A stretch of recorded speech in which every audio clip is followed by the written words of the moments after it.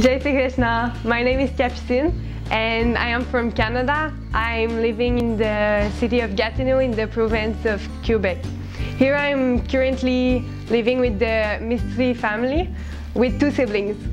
And I am here for an exchange program with AFS for an academic year. Being in India requires a lot of understanding, learning and adaptations, but I can say that my experience till now only has been positive and I really enjoy living the Indian life to the fullest every day. My days in India involve going to school, helping my host mother in the house. I also have Gujarati tuition, so I learn the language. I also go to yoga with my neighbor.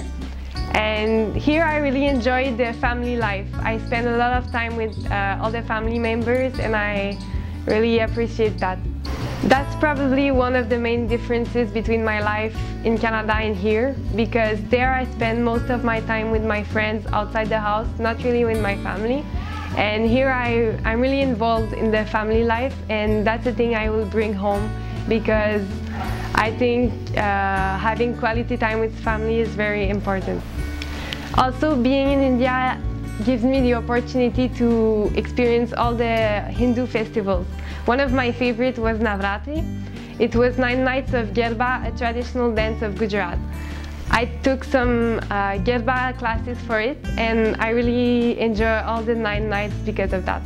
I would invite you to come to India because more of the 6 memorable months I spent here, I really feel that I grew up a lot.